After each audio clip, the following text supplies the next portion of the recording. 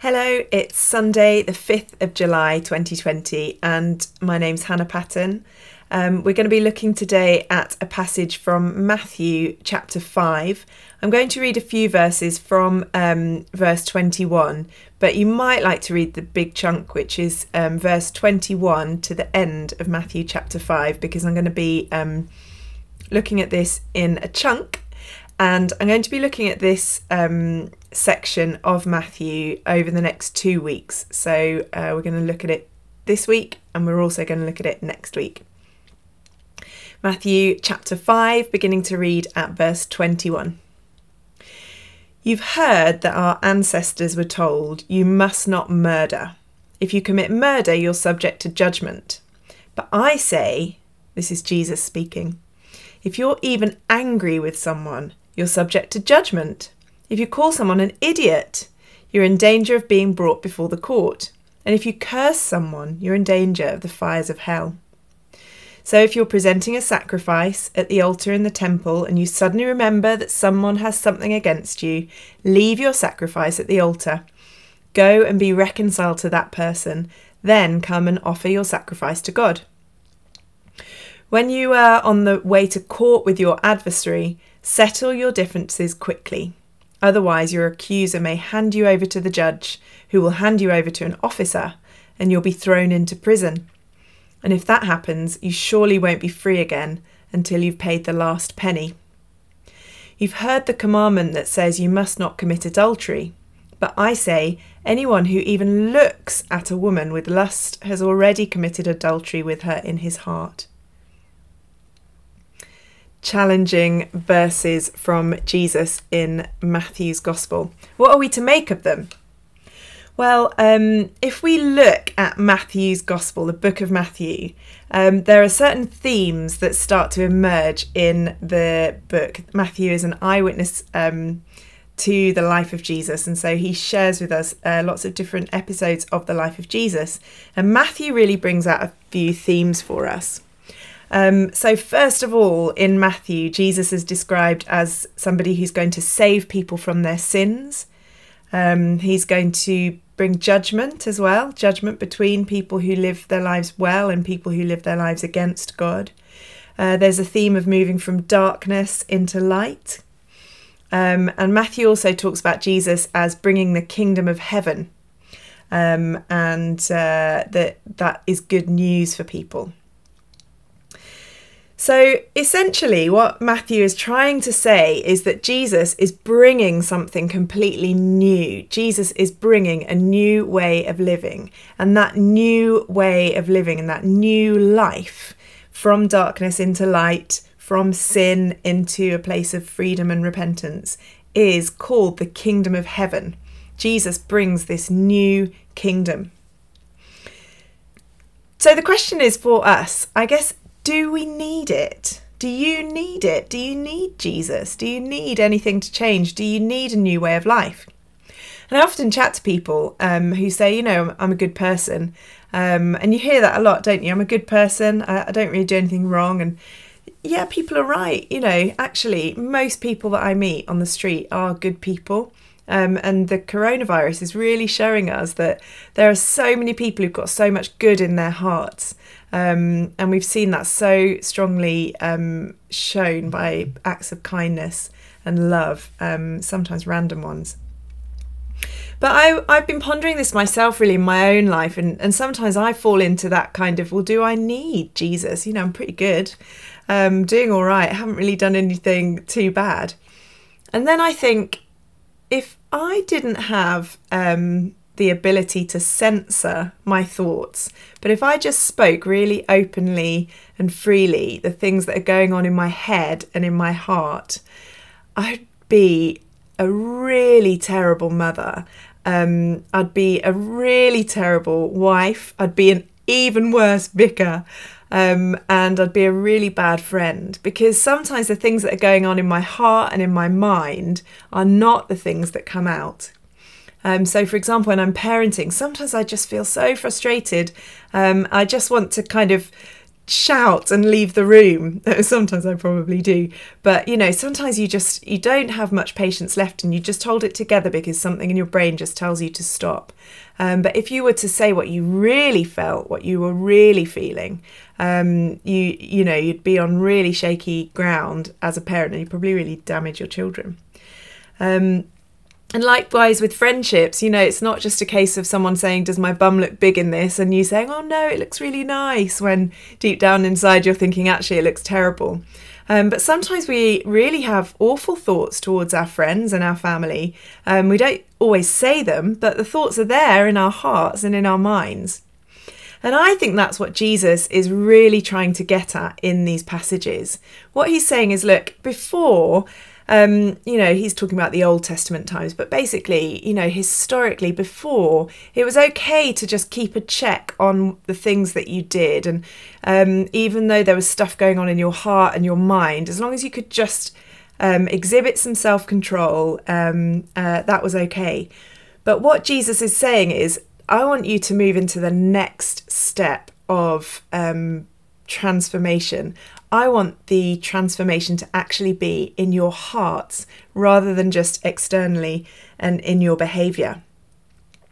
And for me, when I think about that as my own, challenge in my life, is a massive challenge. I really do realise when I'm really honest with myself that I do need Jesus, that I do need a saviour.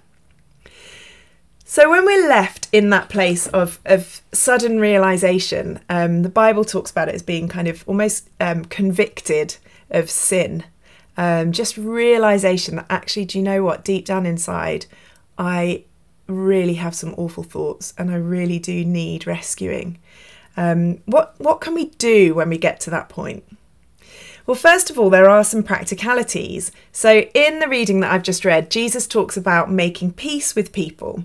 And sometimes that is on the surface, even if we don't think about it in our hearts. We do think, do you know what? The best thing to do is to go out and make peace, even if I don't want to.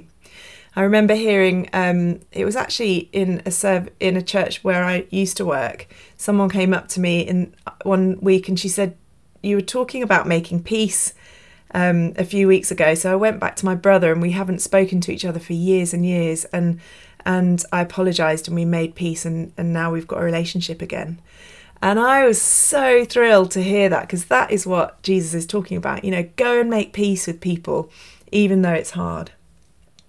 So there are practical things that we can do in our behaviour. And likewise, Jesus talks about committing adultery by looking sinfully at a woman. And likewise, this can refer to women looking sinfully at men, lusting after people.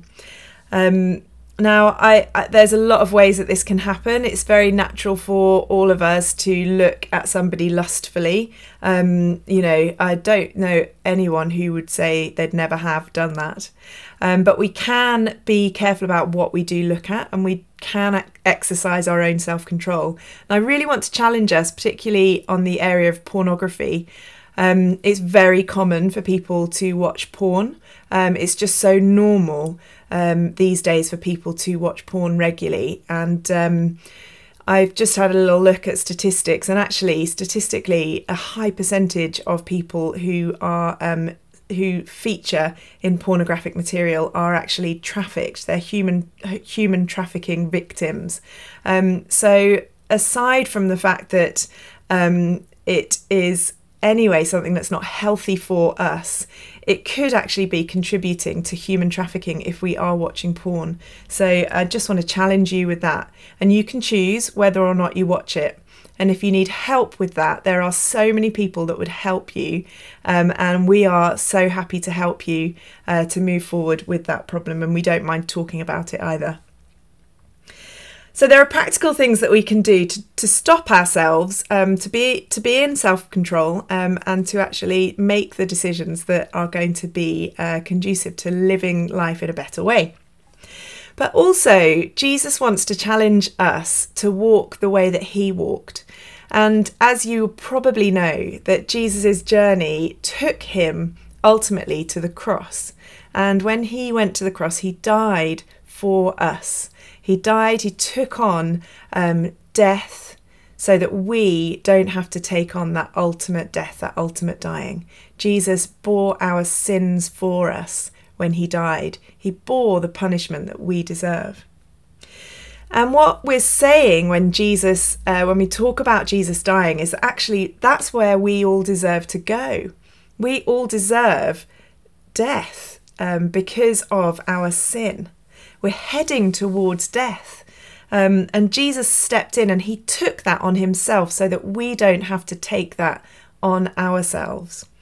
But there's something in us, that sinful side of us, sin, that belongs on the cross, that belongs, that deserves, that needs to die in order for us to be free. And when we examine our own hearts, we look at ourselves and we think, what in me really deserves to die? What in me really should die in order that I might live in a Jesus way? And that can be really painful because, it can be something like pride, self-righteousness. It can be things like lust, where we don't want to put that to death because actually it's quite enjoyable, thank you very much. Gossip. There are so many things that we need to actually lose and put to death in order to live a life of freedom. And sometimes losing those, saying goodbye to them, leaving them at the cross where they belong, can be quite a difficult thing. And that is where we're going to need the help of Jesus to help us to be freed from those things. Next week, we're going to continue looking at these passages and we're going to look at the role of the Holy Spirit to help us because we're not alone. But if we are really serious about following Jesus, I do want to challenge us today that sometimes that can mean putting to death some things in our lives in order to have complete integrity as we follow Jesus in our hearts, in our minds, and in our actions. So let's pray together.